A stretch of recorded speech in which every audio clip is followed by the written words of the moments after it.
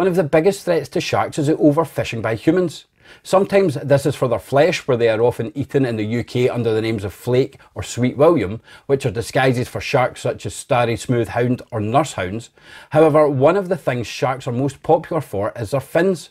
Many sharks, such as the oceanic whitetip, sandbar and blue sharks, are caught, have their fins removed and are thrown back into the water, a practice which is illegal in many parts of the world.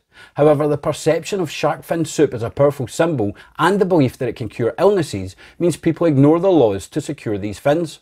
Some people are under the impression that sharks can't get cancer and that eating shark fins will help cure them.